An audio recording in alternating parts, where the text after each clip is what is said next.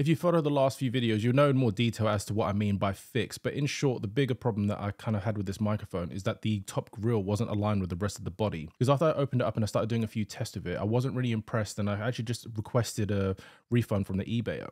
Probably a little bit hasty, and I probably should have done a bit more testing with it. But at that point, I was like so confirmed that I wasn't wanting to keep this microphone. Either way, after a couple more days playing with it and testing it, I realized that maybe I probably was using it wrong and maybe it wasn't a faulty unit. But nonetheless, the request was already put through. By the time I actually followed up with him to ask him if he can actually cancel the return, he actually already organized the DHL collection. So at that part, I figured, you know what? I didn't actually need this microphone.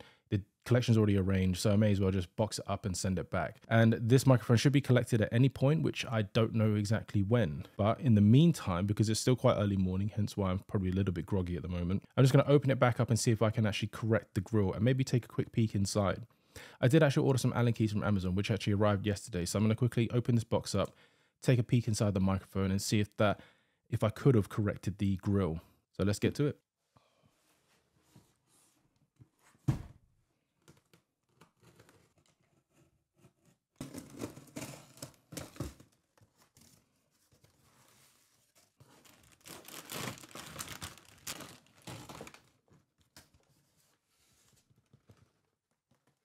Just to show the issue once again, here's the microphone. As you can see that the grills go straight down here, but the top grill is slightly off axis. So definitely this has been opened up at some point. So just to show it to the overhead camera now as well. So you can see on these grills down here, this should be aligned. So this needs to be twisted a bit more over. There's a little screw hole here.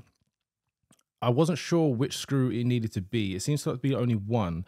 And then when I Googled it, I found on the RE20 that it needs a 0.9mm Allen key. So I didn't actually have one that small at the time. So I ordered them off eBay, and that's before they arrived yesterday. So these are the Allen keys that I purchased from Amazon, £3.99. The different sizes that I have here, from smallest to largest, and I believe I've got them in the right order. Maybe not. I guess this will be 0.7, this will be the 0.9, and this will be the rest of them. You don't need to know that. Because the only one that I really needed was this one here.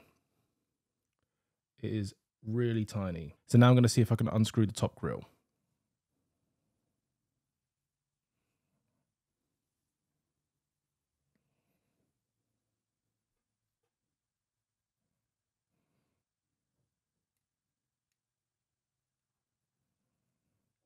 It's not gripping onto anything in there, so let me try the smaller one.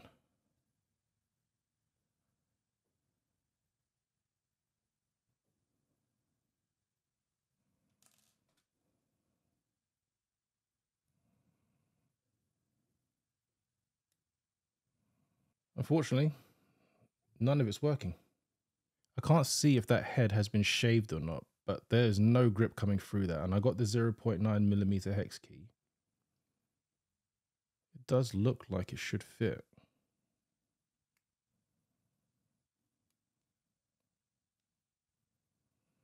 But nothing's happening. It doesn't actually look like the screw's in there. Looking at the size of the microphone, it looks like there's the grooves for where the... So I'm wondering if I can just twist it.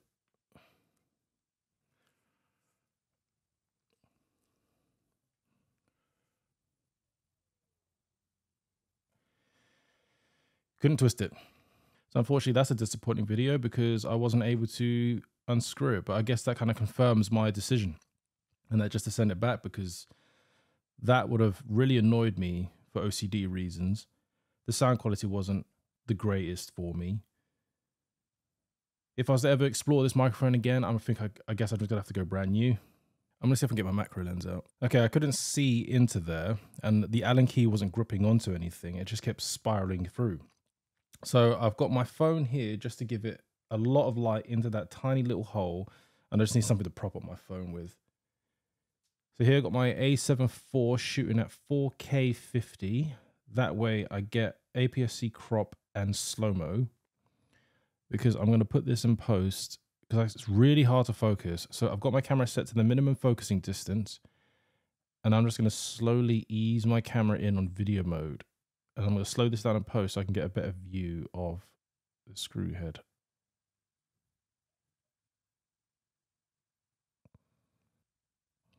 I feel like I can see enough.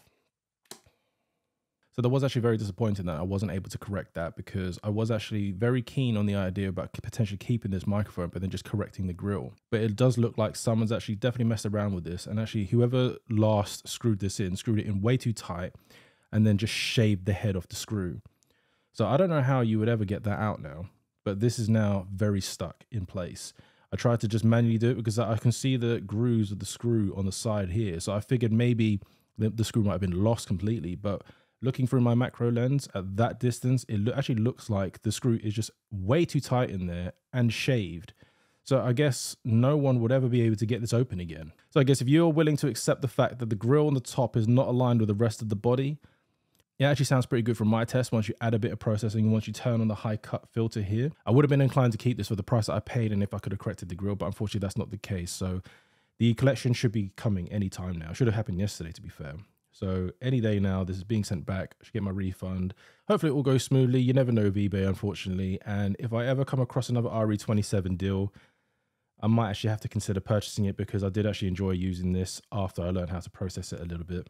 But for the meantime, I still have my Shure SM7B. I still have the Electro-Voice RE20, which both mics I'm very happy with. And to a degree, this is probably a blessing in disguise, because I didn't actually need this microphone. If you're still watching at this point, I guess you just watched me fail at what I set out to do, but I hope that at least it kind of gives you a bit of insight into what could happen when you're buying a used microphone.